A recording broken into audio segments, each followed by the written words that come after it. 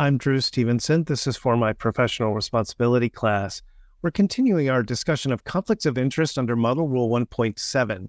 And here we need to talk about the duties that firms have and lawyers, if they're solo practitioners, to check for conflicts of interest before they undertake the representation, and what happens if a new conflict arises that even though you checked. So let's dive in. So this is really fleshed out in comments 2 through 4 of Model Rule 1.7, how you're supposed to check for conflicts. So here's the sort of steps. First, you have to clearly identify the client or clients.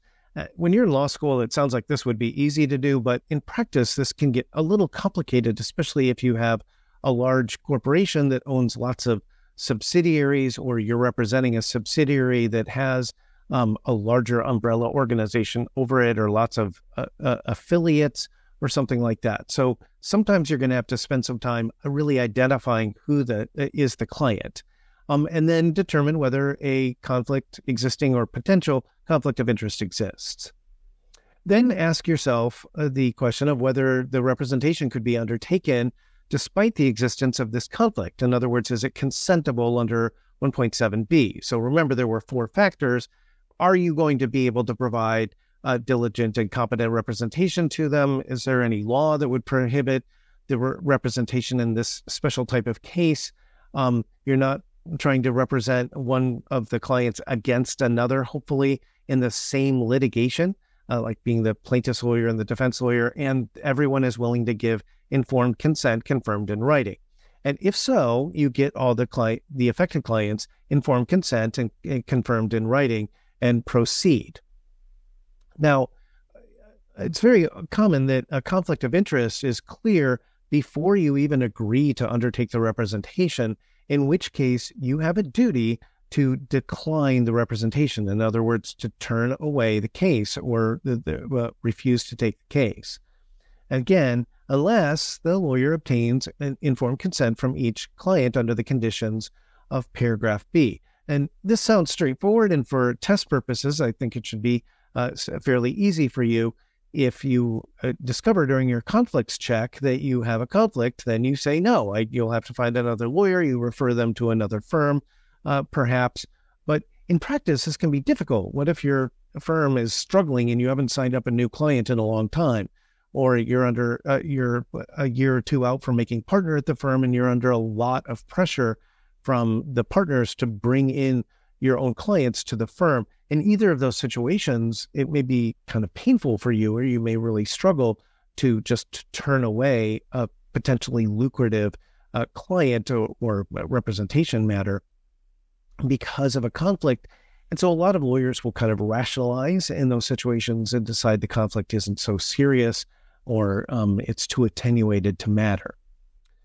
To determine whether a conflict of interest exists, a lawyer should adopt reasonable procedures appropriate for the size and type of the firm in practice, whether it's a litigation firm or non-litigation, and or if you're a firm that does both, how you're going to check for conflicts for each type of matter.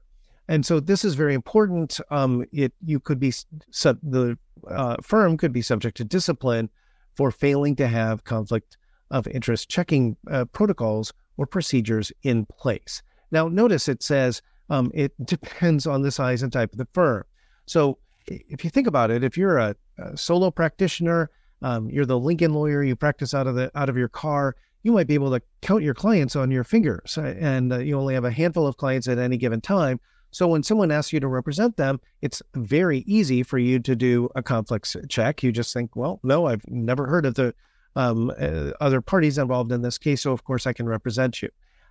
The larger the firm, the more the potential conflicts can grow exponentially, because you have more lawyers and more clients. So if you have a national firm with 2,000 lawyers and they represent thousands and thousands of clients, some of those are large corporations with lots of subsidiaries and joint ventures and things like that, checking for conflicts can become difficult. In fact, a large firm is likely to have very expensive special software for this, and even some dedicated lawyers whose whole full-time job is to check for conflicts for new clients for the firm, for the other lawyers to represent. And typically there will be support staff that is dedicated to this and very highly trained in checking for conflicts and screening for conflicts.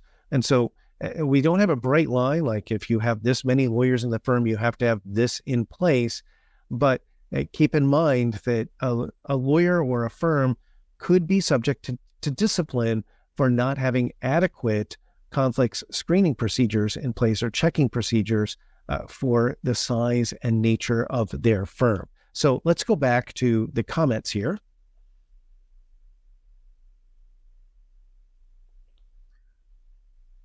Comment 4 says, if a conflict arises after the representation has been undertaken, the lawyer must ordinarily withdraw from the representation unless the lawyer has obtained informed consent of the client under the conditions of paragraph B. So this can be difficult, and it's a reason to really do your checking that sometimes a new conflict can arise. And we're going to talk about that more in a moment.